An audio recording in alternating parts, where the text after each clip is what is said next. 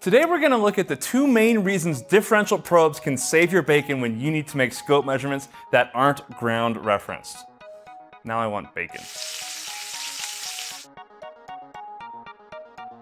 Hi, thanks for tuning in. I'm Daniel Bogdanoff, and today we're going to look at the two main reasons you want to use a differential probe. Before we get to that, what is a differential probe and how is it different from a standard single-ended probe? Well, a single-ended probe measures the voltage difference between the earth ground clip and the probe tip. Like a single-ended probe, a differential probe measures the difference between 2 points. Unlike a single-ended probe, a differential probe doesn't have a ground clip. You can measure the voltage difference between any 2 points.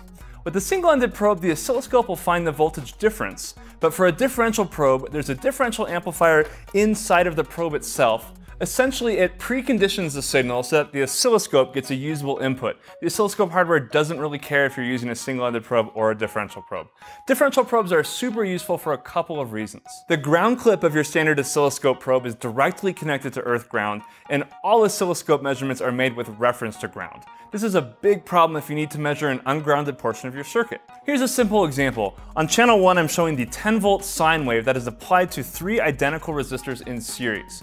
This is a tightly controlled setup. We know the applied voltage and the value of these resistors, so it's easy to calculate the voltage across each of these resistors.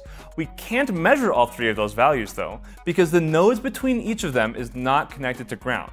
When we try to measure them with a single-ended probe, we get 10 volts, 6.6 volts, and roughly 3.3 volts.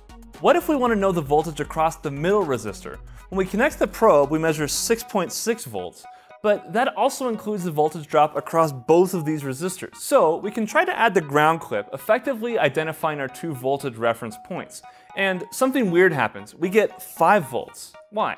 Well, the ground clip is connected through the scope to earth ground, so we've effectively shorted out our 3rd resistor and now have only 2 resistors in series. This is all fun and games until you aren't working with a simple resistor setup. Instead, if this was sensitive equipment or these were sensitive components, we could have just blown them up.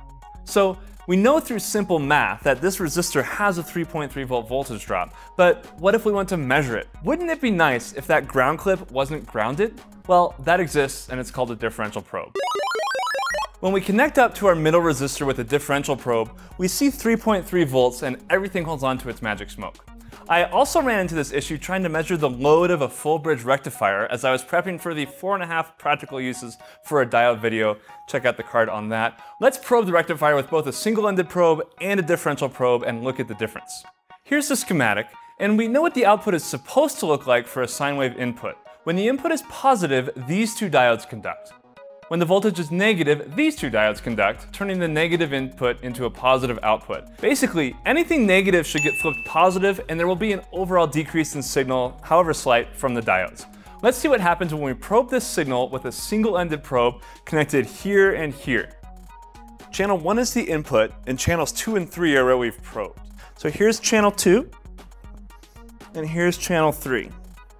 This only looks like 2 sets of half bridges, so what's happening? Well, we want to know the potential difference between these 2 nodes, and when I probe with a single-ended probe, I'm comparing this node to ground and this node to ground. On channel 2, you see that the signal hangs at plus 0.7 volts, which is the diode, and then swings negative, and we see the inverse on channel 3, minus 0.7 volts and then a swing positive. What we really care about though is the difference between those 2 channels, channel 3 minus channel 2, because that's the voltage being applied to our load. You can do that with a math channel, but you lose a lot of accuracy and you lose the channel use of your scope, and any mismatch between those passive probes that you're using will cause issues. We need a differential probe. So let's hook it up to channel 4 and see what we get. So we've hooked up a differential probe to channel 4 and let's see what we get. And boom goes the dynamite. We're now able to see what's actually happening in our system. These are just 2 simple examples, but this situation pops up pretty regularly. For example, differential probes are often used when measuring switch mode power supplies, inverters, and motor drivers, or really any time you don't want to measure ground reference measurements.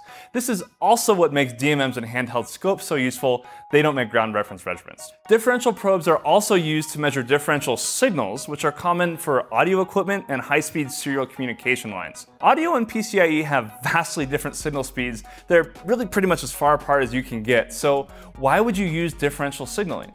Noise. Differential signals, and hence differential probes, have a tolerance to common mode noise. Common mode noise is noise that occurs on both lines of a differential signal. Differential receivers and differential probes only care about the difference between the two signals, not their individual magnitude. So if both signals jump up a volt or 100 volts simultaneously, the voltage difference between the two doesn't change. For audio applications, this gets rid of a lot of audible noise. For high-speed digital signals, this dramatically improves the tolerance to crosstalk and power plane-induced noise. Let's look at an example. Here we have a differential square wave signal. It's two identical waves, but one is inverted. This can represent a digital bus of your choice. And now let's mix in a sine wave on top of it. The sine wave represents noise injected into both data lines. Here's what the signal looks like with a single-ended probe. If I'm a receiver, this is going to cause some serious problems. We'll get ones where we should have zeros and zeros where we should have ones. The horror. However, if we use a differential probe to probe the same signal, we get this. As you can see, the sine wave is completely filtered out. Well, that's not completely true. It's filtered out according to my probe's common mode rejection ratio, known as CMRR.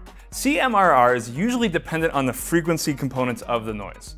My differential probe sees these signals the same way a differential receiver would in a communications system. You'd want to use a single-ended probe to debug crosstalk and interference, but a differential probe to analyze your communications data. If you're shopping for a differential probe or have the luxury of trying to decide between multiple differential probes that you already have, here are a couple things to consider. First is bandwidth. This one's a little bit obvious, but make sure to get adequate headroom in your bandwidth. If you don't have enough, it'll affect both your measurement accuracy, especially for things like power measurements, as well as your ability to properly see high-speed signals. Second is attenuation.